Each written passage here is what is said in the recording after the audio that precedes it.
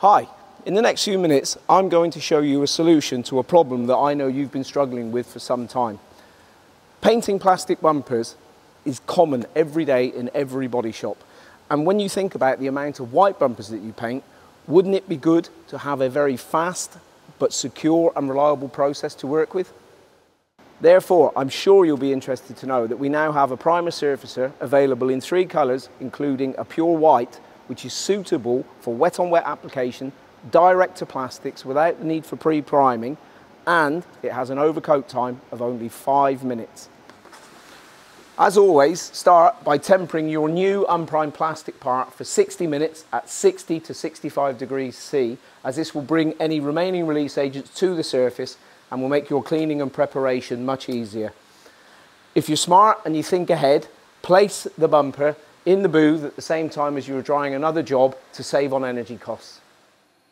Clean with an appropriate plastic cleaner or silicone remover and grey ultrafine sanding pad to remove the release agents thoroughly.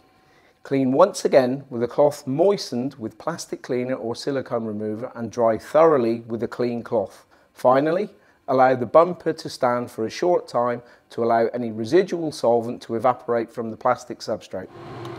Now, making the product ready for use is actually a very similar process to that we use for the metal product.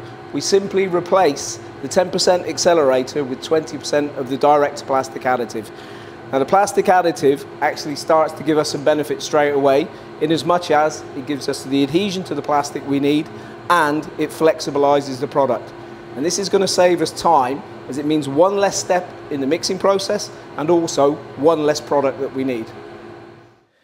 Now, a good little bit of advice here for you is to take a gun with a top coat setup around about a 1.3 or a 1.4, and this will give us the best lay down with the primer surfacer so that we can apply the base coat directly to it. For the gun itself, we're going to set this at an inlet pressure of 1.5 to 1.8 bar, which is around about 22 to 26 psi. For the white colour, we need 2 full coats which are applied wet on wet. For the black and the grey product, we need only a half coat followed by a full coat.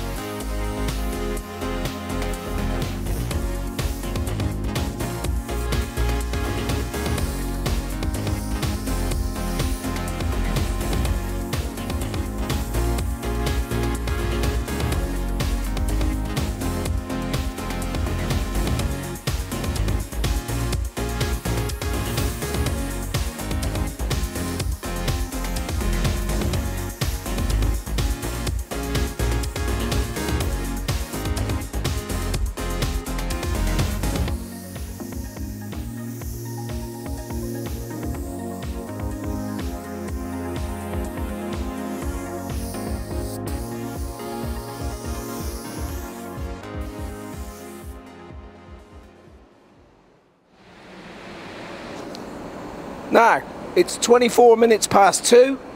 Let's come back in 5 minutes and see how dry it is and see if we can denib it. So my cameraman is actually pushing me to make sure that I get this in time. It's actually now 2:29, and believe me, it has been 5 minutes. I just want to show you the sanding of this though. You would expect with a flexibilized product that this would still be a little bit rubbery, but let's take a check. And as you can see, I've got some nice powder on my softback sanding sponge here. I'll just take a different type of abrasive, which might be a little bit more aggressive. Again, no issue with that. So you can rest assured this dries within 5 minutes. The observant amongst you will have also noticed that I applied the same mixture to the fender as well. Now, this is going to save you time, money and effort, because you only need to come into the cabin with 1 pot. You don't need 2 separate mixes for plastic and metal substrates. Of course, our main focus here was for wet-on-wet application of new parts, but this new plastic additive can also be used in the low-energy sanding surfacer and again has a direct-to-plastic application. There is no need to apply a primer beforehand. This makes the surfacer flexible without compromising on performance or process. The super fast air dry performance of the surface oil filler is also not affected, and this can be sanded from just 20 minutes depending on your climate. And the bonus is that it sands just like it does when you use the standard adjustment on metal parts and is not rubbery as you might expect for an elastified coating. So let's continue with the base coat, which is applied as normal, and because I'm working within the low energy system, there is no need to activate or harden the base coat when overcoating with the low energy clear.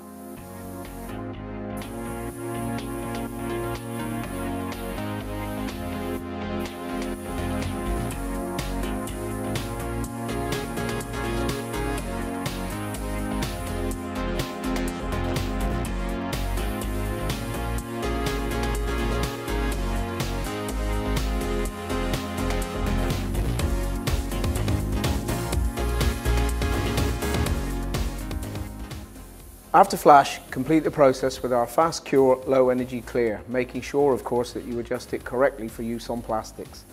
This will dry in around an hour at 20 degrees C, or alternatively 15 to 20 minutes at 40 to 45 degrees C object temperature.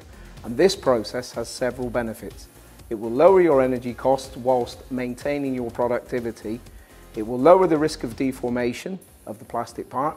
And of course, it's future focused for repairing electric vehicles where higher booth temperatures can be a problem.